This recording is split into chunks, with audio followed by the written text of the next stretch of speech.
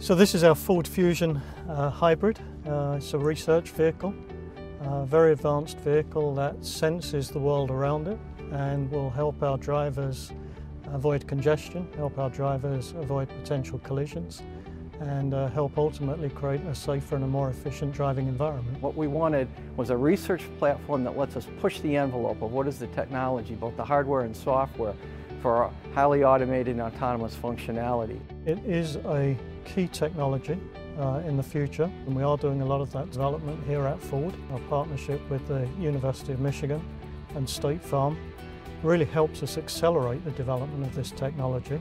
What's different about this car is that it can see what's around it 360 degrees all the time, out to a football field in length, all around the vehicle. Unlike a driver that can only look at one direction at a time and only concentrate on one thing at a time, this system can look all around the vehicle, have complete situational awareness, understand what's happening, and will be able to react to what's happening around it, or inform the driver so the driver can react to what's going on around it. A pulse goes out, it bounces off an object, and then it comes back. And then the time it takes to go out and come back, we can measure then the distance from the source to the object. So that's where we use light. Light is much faster than sound.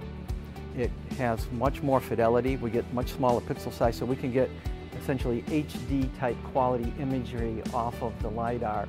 And with that then we can make 3D images or very detailed and accurate maps that look like what you would see in a high-end video game.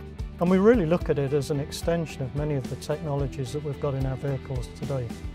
Things like park assistance, things like lane keep assist. With those building blocks in place, they provide us with the fundamental elements to develop highly automated and highly advanced driving features.